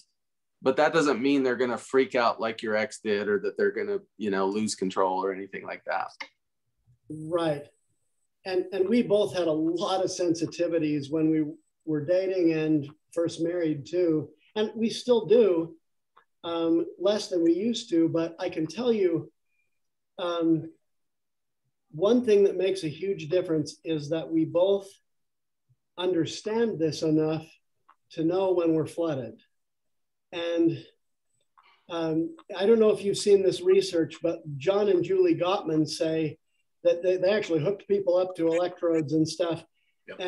and watched them have conversations with their spouse about sensitive issues. And when anybody's heart rate got over 100 beats per minute, there was a 0% chance after that threshold that they were going to solve it. And so, yeah. The moral of the story, of course, is if you're flooded, do not talk. Don't talk. Don't talk. And I agree. A to the man. We have a rule Seriously. in marriage that if one of us calls timeout, it ceases for at least 20 minutes and usually not more than a few hours. So we try to. And none of that give you a piece of my mind and then say we're not talking. Yeah, no last word. Right. Yeah. And that has, because, you know, you can get to a point where you're so flooded and so frustrated, you're saying things that people are going to remember and are going to do damage for a long time. And we don't let it get to that point with us, because the other thing the Gottmans figured out is that they would tell people, and it wasn't even true, but they would say, oh, we're having technical difficulties, you need to stop for a minute. So they would stop, they would give their heart rates a chance to go down. And when they were calm, many of them could solve the problem. Yeah. And right. We do the same thing. If things start to get really tense, we call time out, we come back together in 20 minutes or an hour, and wow, 5 minutes and we're done. That was easy. Yeah.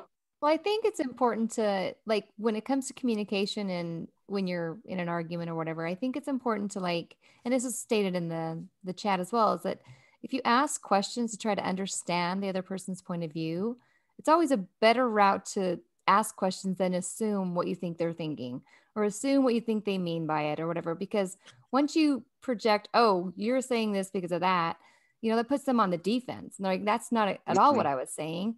If you would have asked for clarification, you would have known that. So I think asking and really trying to understand where they're coming from before you try to give your reply or whatever is always a good route to take. Yeah, and assuming good intent while you're doing that. Yeah.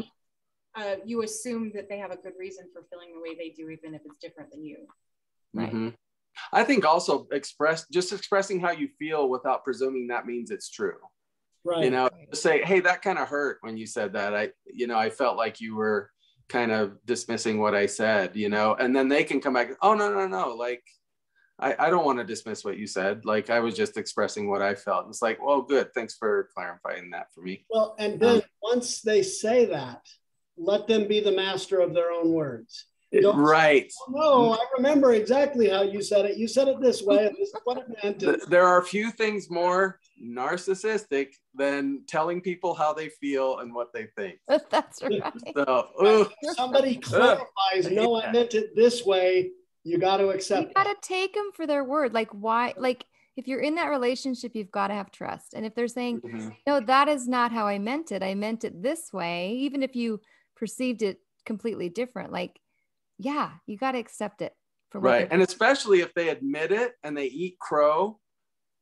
Yeah. Praise the Lord, man. Let them do it. And why would I rub that in? It's just like, well, thank you for being open about it. I appreciate that. So I think it's even okay to respond, well, I really felt this from you, even though you didn't mean it that way, it's still hurting inside, Yeah, and then they can reassure and I actually saw you two do something really healthy earlier, by the way, when Kathy was sharing her story. I could tell he kind of got the feeling like, well, I don't even think he got the feeling. Kathy was worried that Jeff took something to mean that he had done something wrong. And you actually turned to him and said, that wasn't your fault, by the way. Like, it was about when you were sick early in the marriage. And I just thought that's very sweet. That's how it should be. Almost like I'm always in the back of my mind is, how could this affect my partner? And even though they may not have even expressed hurt over it, could I just look to them and reassure them, that, hey, that was because I was sick. It wasn't your fault, And I had a trauma response the other day. I knew it was ridiculous, but I was bawling uncontrollably. And Jeff just put his arms around me. He could have said, you're being irrational and ridiculous. And that could have been true, but Oops. That couldn't have been helpful to our relationship. So I think what I did is just ask, what are you afraid of? Yeah. And I was able to tell him because it was, I had brought up something, an interaction had brought up a trigger for me. Yeah. Because there was a question. Tell me what you're feeling. Tell me what you're afraid of. Like, so I forgot. I'm also thankful I found bottles at DI. They're so much cheaper. That is unrelated to the discussion, Just kind of as a side note, if you're in the audience, please keep yourself muted and your camera off just till we get to a spot where we call in the audience. So thank you. All right. But now we know about DI bottles. Yes. Being 50 cents a piece. There you go. Yep. So one thing I want to say, you know who Jennifer Finlayson and Fife is. Yeah. We had her on our podcast. Some of you may have heard it. And she talked mostly about sexuality and being a celibate mid-single and how you prepare for a better relationship in your future marriage. And it was a great interview. But one thing she said that I repeated a lot to people is, the statistics on second and third marriages aren't great. And she said that you have to be, that some people go through a marriage that's hard, and then they're very self-reflective, and they really put some intention into figuring out how to show up better in a future marriage and do it differently. And I think very often we're prone to bagging on our exes and, seeking people to listen to us about it. And looking for validation. For people that aren't like our former spouse. and that's the way it's going to work out better. But yeah, I'll Right. marry someone better because I could have done it fine if my spouse hadn't been such a jerk.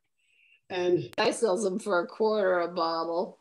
and Who is that? It's I got her muted. We're all right. anyway, but yeah, I mean, I think yeah, in the beginning, maybe you have to process that way.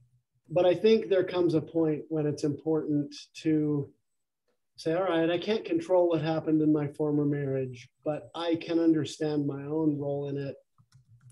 I can figure out how I want to show up next time and be really intentional about that. And I think that's a huge realization. And I think it gives you your best chance. Well, and I think what you were getting to is that she said what you really want to look for is someone who looks at themselves and is reflective. Right. Because really that you can work with. And then be that kind of person yourself. Mm-hmm. What do they say, that 90% of an apology should be changed behavior?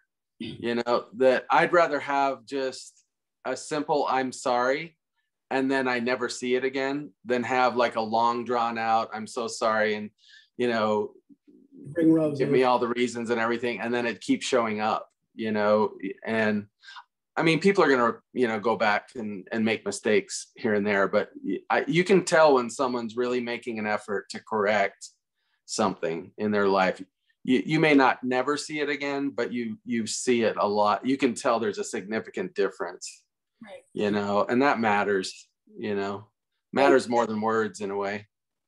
Yeah, for sure. I think so too. Well, and it's been really good for our marriage to do the things that we teach our clients in coaching, and that is thought work, examining what we're thinking, and if it's in our best interest to continue thinking it, because it's all optional. It's all a choice we make. I mean, we might not control, obviously we don't control what pops into our mind, but we do decide what we focus on. We decide what we tune into, and something in their life. You may not never see it again. Sorry, we got a little feedback loop there. I know. I'm not sure who that was. I think that was Facebook coming in on our live feed. So my apologies. I just turned it off. Oh, we're still live on Facebook. I just had to shut it down. And this popped back up for some reason. I'm not sure why. Okay. I felt like I was me this time. There for a second. Yeah. So any other feedback or anything else you want to talk about from the book? Yeah, one of the things that I am most impressed with this book, for anybody who's considering, we've talked about this a million times on this show. And one of the reasons why a lot of people kind of go through this repeated cycle of divorce, marriage, over and over and over again, is that there is a foundational piece within us, this trauma that we've been talking about, that needs to be addressed probably before we move on to anything else.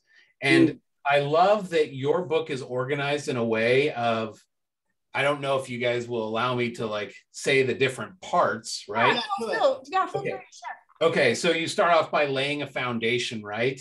And then you get into all right, now that we've got we're working on some of overcoming these fears and fixing these traumas and things. Then you get into dating, and then you get into pairing up. It's sort of like this progression, right? Right. All too often in people who haven't been on this path, they're like, well, are you dating anybody? Go out there and date some people. Well, look, okay, I'm glad that you've been in this 35-year-long marriage. You've never had to recycle back into this group, but you don't just get off the horse and jump right back on again, right? There are some steps to getting ready again and overcoming those things. And your book outlines that beautifully.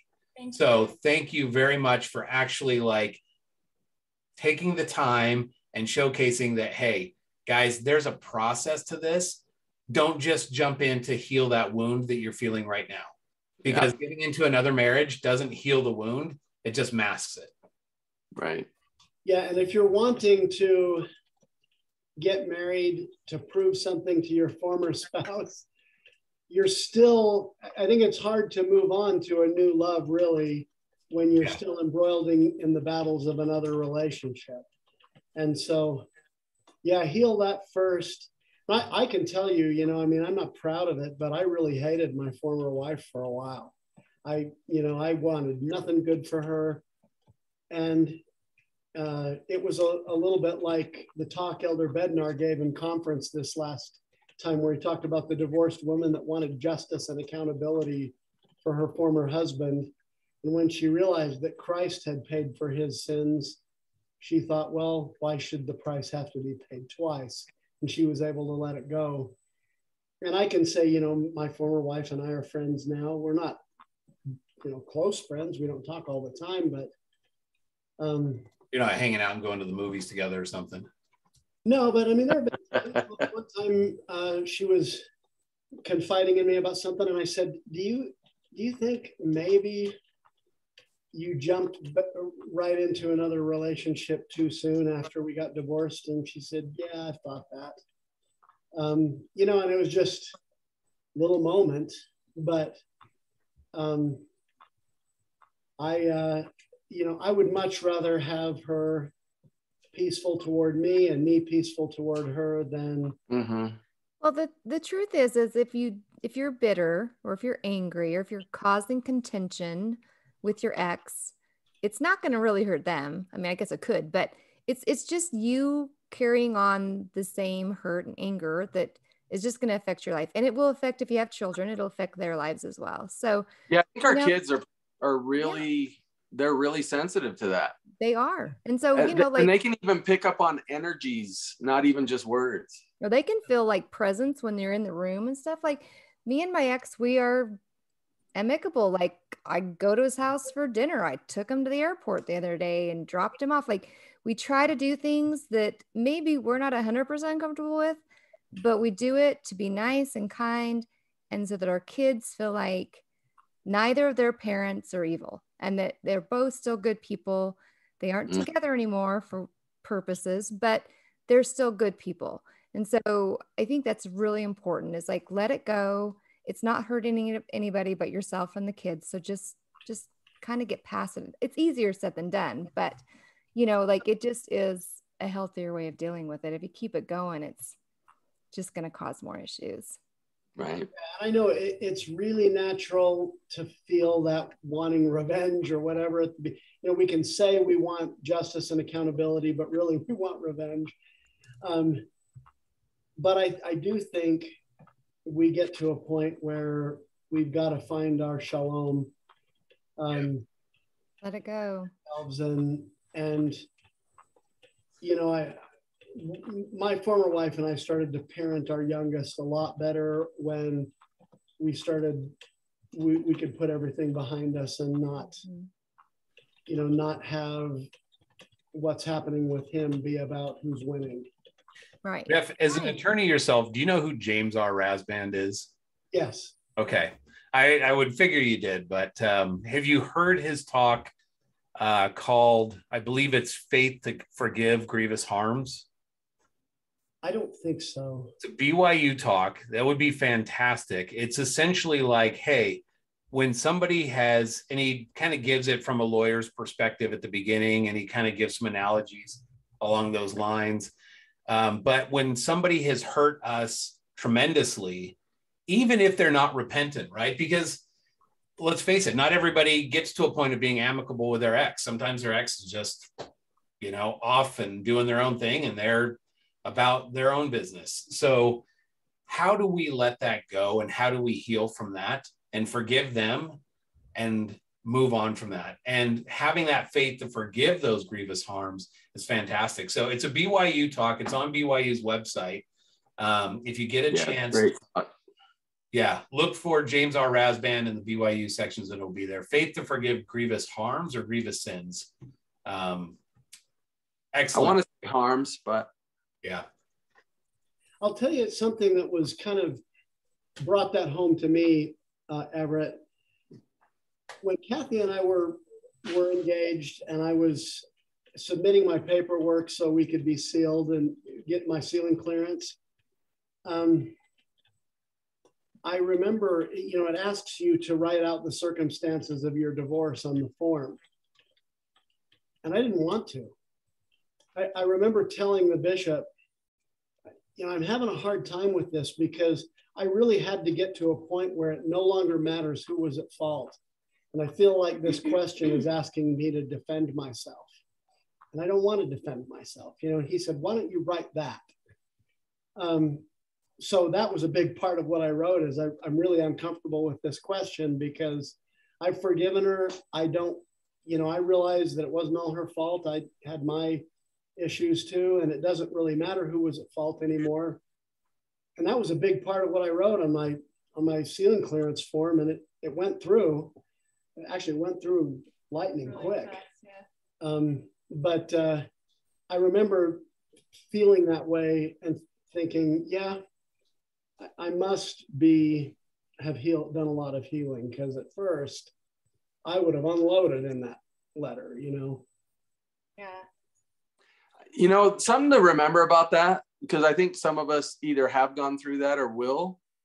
I mean, these letters are kept. I mean, they're kept forever, man. It's a record. It's almost like family history in a way, And when I knew that, when I wrote my letter, I remember just saying, I do not want anyone to read this someday and think to themselves, what a bitter little dude, you know what I mean? Like what a pissy little guy, and so I tried to get to the best place I could get and write it like with love and forgiveness and that kind of thing. And what I found was it actually healed me a lot. It actually took me to the next level of where I really felt that stuff. And I really didn't hold any animosity. And so I really liked that process, but I can see how it could actually make you bitter if you're not careful. So I actually contacted my former wives during the process as well and said, I don't want this to come out of left field. You'll be getting a letter from the bishop about that will ask you to submit something. And I think that actually did a lot. So they didn't just get shocked by, getting that in the mail and they hadn't heard anything from me. Right. I think I like that idea. I think a lot of us have contemplated, I mean, I'm going to have to do that someday with my second marriage. And I know that I would rather hear in advance, rather than just get an email from a bishop. I'd rather somebody just say, hey, listen, I'm going to move on in this way, and I just wanted to give you a heads up so you weren't surprised. Yeah, I think that's a kind and respectful way to handle it, I think. And my former wife gave me a wedding gift. So. Oh, that's awesome. Very awesome. That's great. Okay, well, we're just about to open up for audience participation. I know we're toward the end, but do you guys mind if we bring in people to ask questions or make comments? That sounds I think great. I just wanted to comment really quick that, I think that we're all being made into better spouses through all the experiences we're having. I know we're better spouses for each other than we ever could have been if we'd met earlier in life. We've had this conversation many times. We are definitely a better match, I think, with what we've experienced. So anyway, yeah, bring on the questions. All right. Okay. Our first person is David. Come on, David. Top of that too. If you do want to make a comment or a question, just raise your hand and we'll do it in order. Hi, David. And I'll be quick with this, but I also think having lost everything the way I talked about earlier in this program, I appreciate everything I have so much more. Mm-hmm. I appreciate my marriage, my great job, my great stepkids, my great kids. And if I hadn't lost all of that at one point, like Job, I took it so much for granted before. Before it was just a thing that you. It was just something everybody did. They grow up, they got married, they got jobs, they did, whatever. Mm-hmm. And that's really what I wanted to touch on because, as I was listening to what you were saying, to me, it was about timing. There was a purpose for each experience that you had. I have had very difficult experiences in my life. And how do you feel like God's timing was important in your love story? Because I mean, I love your love story. It is incredible. I just, like, as I was listening to it, I felt it right here. You know, how was God's timing important in your story? You want to take that first?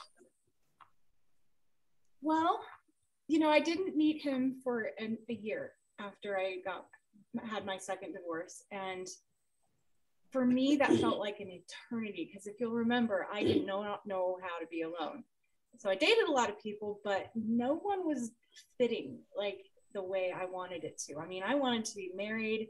I just wanted to be married again, and I thought that it should be working faster. And so for me, it was the waiting was part of the timing. And then once we met, we weren't ready.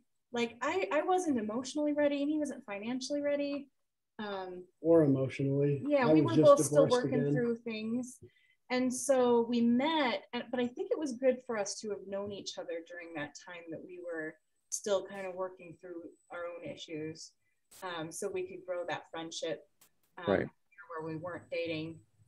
So I guess that's how I would say timing worked for me. It was just it took longer than I wanted it to.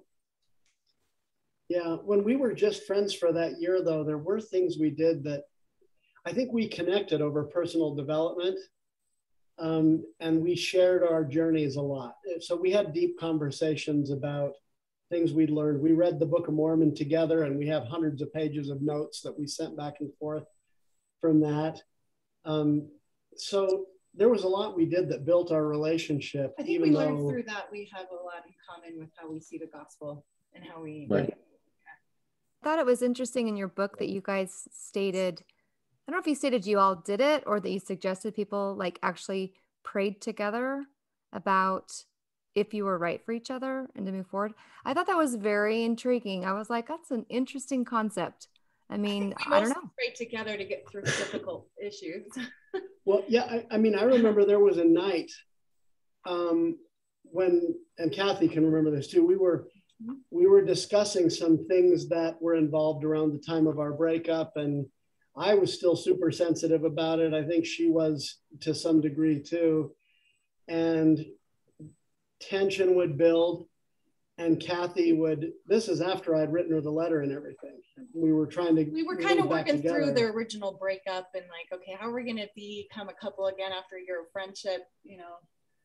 Yeah, kind of stuff. It's always complicated. It had a few moments of pretty serious tension. And each time Kathy would say, we should pray and shift this. I love that. And so we would pray together and it would shift. We would become peaceful. The relationship would start to take prominence over whatever it was that was in the way. And we probably prayed together 5 times that night. And we had lots of tricky stuff to discuss. But I remember her way of handling that made a huge impression. Yeah. Because it's not about you. It's about, it's more than just about you. And I love that. Yeah, it's a humble act. It's an act to say, you know what, we're going to put our feelings or ideas or thoughts aside and come together and ask the Lord about our future. I think it's a great concept. So. Well, and I'm struck by the emotion at the end of that, Jeff. That I think what we find in therapy with couples is the greatest bonding experiences aren't intellectual alone. They're emotional, you know, and the question, I think one of the biggest green flags you can ever find is, do they really bring out like the heartfelt emotion in me? You know, do they really, do I feel like they I feel more connected to God and to myself when I'm around this person, you know? And to me, if I can answer that question, yes, that doesn't mean I'm necessarily going to marry them, but that helps get rid of a lot of that fear. You know what I mean? At least I know I'm safe with them, you know, and whether that turns into a marriage or not, I don't know, but it's at least a friendship for real. So. Yeah. And I think it's important along those lines. And we kind of talked about this before, but we've all got the trauma. And so we might like to think, well, I don't have any, it's everybody else, or it was my former spouse. but I want to be with someone who doesn't have any triggers. Good luck. Yeah. Oh gosh. Nope. That's Not someone's gonna happen. looking for the perfect person. And if you're looking for the perfect person, you're always going to be let down and you're just never going to find happiness. I think it's important, like, and you guys spoke about that in your book about you can't be searching for perfection, and that it's you got to give someone space to grow and to become their best self. So yeah. I think you're looking for someone you can create a safe space with when you are triggered, as opposed to somebody that will never trigger you or that you won't ever trigger, because that's not going to happen. Well, and to go back to your point, everybody's got their triggers, right? You also want to be with somebody whose triggers don't like feed onto yours. So somehow your triggers match up in a good way. That our triggers can sometimes match up in terrible ways, but we know who they are and we're willing to, I mean, because yes, sometimes we have opposing triggers. So like something that really triggers him is the opposite for me, and then that can be a challenge. But I mean, it's not, I guess what I'm saying is I don't think you necessarily have to have none of that. I think it's more that you need to be introspective and be willing to see your part and be willing to work past them. And I want to just clarify on the prayer thing. I don't think we ever prayed together to know if we should get married. I think we prayed together more. Well, we did in the temple, I think. Yeah, when we were close to like kind of actually. Silently, but I think that was more when we kind of already made the decision, you know, and that we look just for confirmation kind of thing. Yeah, I mean, I don't know. Me and my little notes. I got my little notes here, and it says, "It is advisable to pray together as a couple and ask that guidance be given regarding your future." So yeah, I mean, that could be in the temple. That can be over dinner. I don't know. Like, I mean, I guess it's not like right before bed we're gonna pray. That's not probably an opportune time, but you know. But yeah, and then we'll make out. Intentional on finding moments to find those moments to, you know, to pray and to kind of have that third person come in and give some guidance. Yeah, and I'm certainly not against that. I just wanted to clarify that as far as I remember our own prayers, it was mostly asking God for help for us to work through things. Right. But yeah, we were certainly prayerful when we felt like we should be, you know, with each other. And I think it's an individual choice. Have you ever read or heard Sister Nelson, Sister Wendy Nelson's experience when she went and prayed about whether or not to marry President Nelson? Oh, it's in our book. Okay. Oh, okay. You must have heard that's where I read it. So, okay, I'm just sitting here thinking, I know I've read that recently, like, duh. Okay.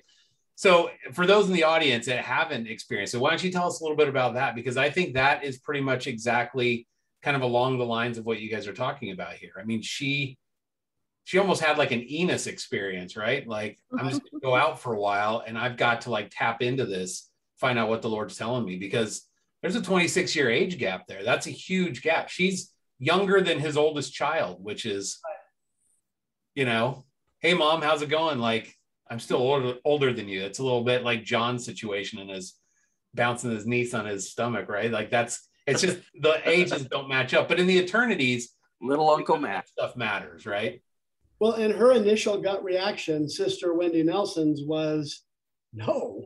You know, there's too big of an age gap. He's still grieving his not his ex-wife, but his deceased wife. Yeah, and she was like, we're too different. You know, it would never work. But she went up into the mountains and she prayed about it, and I think she spent a couple of days there. But she said that God told her in, what was it, 6 different ways or something, what the possibilities were for the future. And you know, she came down feeling like the Lord wanted her to explore this with this much older apostle. And they've been married, at least a decade. 16 years. 16 years. Yeah, and look at the incredible contribution she's made to the work. And can you imagine the adventure she's been on? Yeah. During that time. Holy moly. Yeah. Yeah, I think she's where she was supposed to be. And so I think that's profound. And we joke about there's a 12-year age difference between us. And, you know, I joked that she wasn't old enough for me to baptize when I went on my mission and things like that. Following the prophet. Yeah, as long as you're not that old. It's actually, we're exactly 11 years and 11 months apart, and we found this out. Jeff discovered this a few days after we set our wedding date of May 11th. That's true. Wow. Oh, wow. My son's birthday. Wow. It's our favorite number, and it's an awesome number because 1 + 1 is 11. Is 11. Right. So we're like, we're more, we're worth greater than the sum of our parts. So write this down. When this show is over, go look up DNC 111:11. Okay. Hey. And it's going to be one of your new favorite scriptures. No, it's a beautiful scripture. It actually is reminiscent of a New Testament scripture. But anyway, I wrote it down. We will do it. Okay, Cool. good. Fantastic. Do we have anybody else in the audience with any other comments? We always kind of get this, people get quiet, like right at that moment. The chatter stops and gets quiet in the chat. And Turn, come on. they get shy. Thanks for your question, David, by the way. Yeah, we'd love to hear your questions or comments or whatever you want to say. Just going back to your comment about how all the experiences you guys went through and the hardships really kind of made what you have now feel that much sweeter. I mean, I've always thought about that kind of old farmer analogy where you've got, how do they put it? Like the old recliner feels so much better after a hard day's work than if you haven't done any work at all. Like when you've been through all that stuff and you have that moment of like, okay, now this is supposed to be good. It feels even sweeter having known like we kind of like had to struggle through this. And I think that's kind of a universal truth. This is maybe a little bit of the gospel according to Everett, but I've often thought about like Solomon, right? Like he wanted to be wise. And I think those things all come with a price, right? So I would be willing to bet if we had the full book of Solomon and all of his life, that there was a lot of things that led up to him learning to be wise. It wasn't just like, boom, there you go, you get to be wise. It's sort of like the Lord says, you want to be wise? Okay, we'll get you some experience here and that'll wisen you up, right? Right. So that's... And I bet it took a while for him to get stupid too. Yeah, well, Yep. Well, I mean, kind of went neither one happened overnight, right? Yeah. I think to your first point, the idea that you can appreciate things more after you've been through some crap. I think gratitude really is the key to happiness, and not in some, just mystical scriptural sense. I mean, it is that too, but I think gratitude is the key to happiness because you can only enjoy anything you have at the level at which you appreciate it. If you're taking it for granted, you're not really enjoying it. And I think I took my life way for granted, like I said, before I lost everything. Mm-hmm.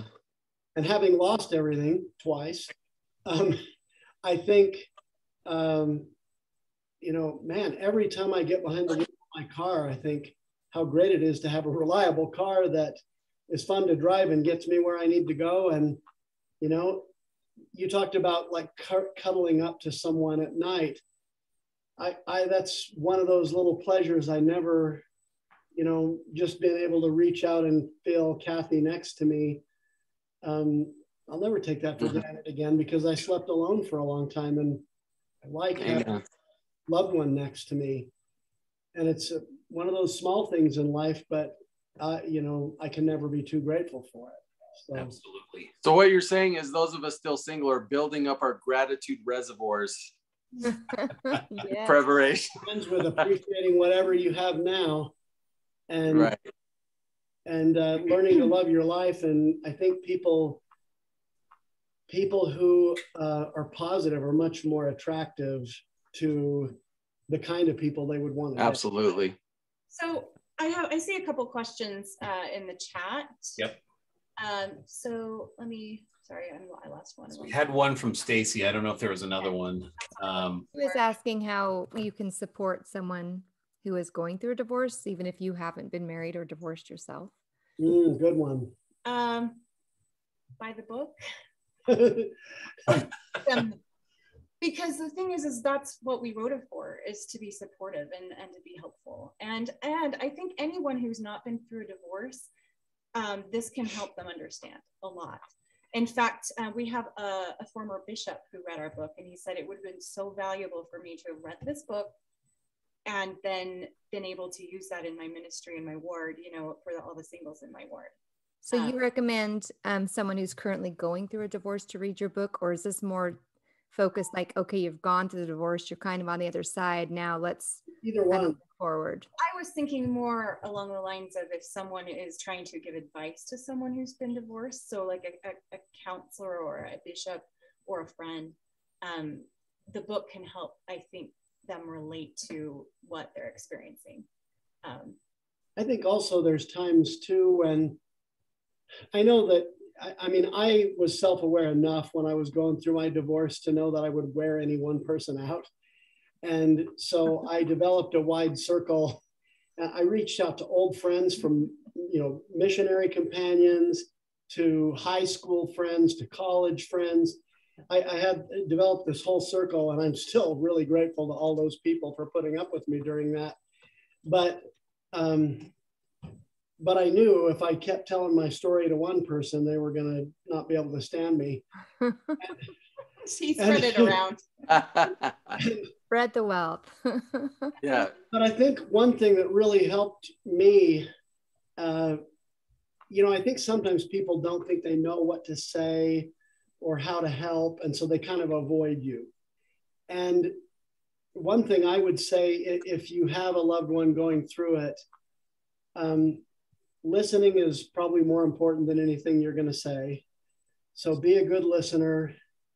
And then sometimes it would have been nice to just have somebody say, hey, come on over Thursday night. It's March Madness. Let's watch a basketball game and get a pizza and feel normal. That's such a great, you know, anything like that is just such a great break. I mean, for Kathy, it might have been a girls' night or something, but such a nice break from, you know, the hell you're going through. So I think you don't necessarily have to be a therapist to help somebody who's going through a divorce, you know. Yeah. As you can be, but sometimes just being loving and being a good listener is a huge thing. I would say that's half of the best therapy, is just sort of that anyway. Right. You know, I like to think I add a little to that, but that's powerful in and of itself, for sure. Oh, it is. All right, thank you. Okay, we've got one more question. Brian, come on up. Good evening. It's not so much a question as my own thoughts on that subject. If somebody's going through a divorce, when I was going through my divorce, I was alone. My mother lives in Florida. My dad lived in Southern California, but when he found out, his very first words he said were, leave me out of it. And I struggled with resentment for a very long time against my state, the person who was then my stake president, because there was one person who was spending a good amount of time with me, listening to me and supporting me. But that person was a woman, and he told me point blank, using the phrase, as your stake president, I counsel you, to cut off all contact with her. Whenever you're going through a divorce, I don't understand why people in this church so often, even those who are divorced, avoid the people who are going through a divorce. I had a chance to speak with That's a good point. And I told him that that is when people need the most support. And it's far easier to get support from other churches. There's even support groups that other churches sponsor, but nothing from our church. And I think it is particularly isolating for men. For one thing, I think in the church, women tend to get compassion and men tend to get suspicion in those circumstances. Yeah. You know, I'm not saying that's true and in every case, but I think it's often true. And one thing I would say to anyone who has friends or family going through a divorce is don't think you have to decide who to support, who to love. Don't think you have to decide who. It's not about who agrees with. You don't have to agree with them. Just listen and be supportive. You don't have to determine who was at fault. You know, all have sinned and come short of the glory of God. So it's not important that you have determined who you think was at fault. You just have to be there and show up and give love unconditionally, and that'll do more than almost anything. You know, I would love to read the dedication page really quick, if you don't mind. You bet. Please. Okay. To all singles, and remember, mid-singles, anyone above their 20s, beyond the possibility of a first marriage in their 20s. That's the definition. So to all mid-singles who've been disappointed in past relationships and desire a more joyful life. This is the book we wish we had when we were where you are now. We love you, we believe in you, we wish the best for you. This book is also written to support loved ones and church leaders in supporting mid-singles. So that's part of our mission with this book, is not just to support mid-singles directly, but also the people who love them, who don't understand, who haven't been taught how to understand. Right. Absolutely. Well, Jeff and Kathy, I just want to say thank you for coming on. I love you guys. This has been fantastic. And I love your story. I love how much you guys just, you know what you're talking about. You were there. You've been down this road, and other people who may not get it. I mean, I think a lot of people in the mid-singles program have probably dealt with bishops or other people in their ward or what have you that are just, I've never been divorced. I can't really empathize. Cool. Well, I've got something that might help you. And this book could definitely do that. You guys are great. This has been fantastic. Thank you so much. I really appreciate it. And your book is very much. Yes. We would also love to have any of you who want join our Love in Later Years group on Facebook. Yes. Look us Absolutely. up. Yeah, so our Love in Later Years group on Facebook is awesome. We really have a lot of supportive dialogue going there. If there's something that you are concerned about, if you post it, you'll get a lot of really great feedback from people who are loving. It's not just a singles group. I just want to it's more of a support group. And we invited former mid-singles like us who have been there because they give great counsel. We've invited therapists and other life coaches, just anyone that we felt would be helpful to that community and that has a passion there. And then we'll also, people have been asking about the podcast that we have. It's LilyPod. And on our website at loveinlateryears.com, we have links to everything that we offer, including our weekly Lily letter. So we send a weekly, like, elevating Lily letter with usually a link to our podcast, our current podcast. And we also have our Lily Gems. So for anyone who's not big into social media, everything that Jeff writes on our Facebook page and everything I've written on Instagram at Love in Later Years is Lily Gems. So there's a lot of free things to read and listen to besides our book.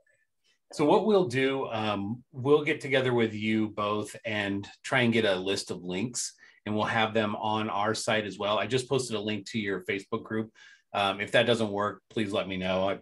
Facebook and me, because we're going live right now, it keeps wanting to revert over to the live and go. So I've kind of kept it shut down. So yeah, we will provide some of those. We will also provide a link to your book as soon as it becomes live in a few weeks, right? Well, we're hoping we're going to have pre-order links as soon as we've got a few big things going on this week. I think it'll probably happen next week. Okay.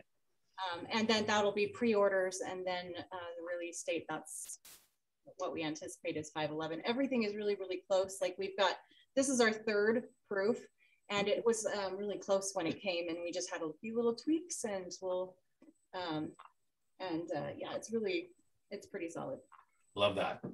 Love that. And we've been privy to an advanced copy, and I can just tell you that it is fantastic. Thank so you. If anybody is wondering if the book is as good as this podcast was tonight, the answer is yes, probably better. So you don't get me making dumb comments the whole time. The book is solid.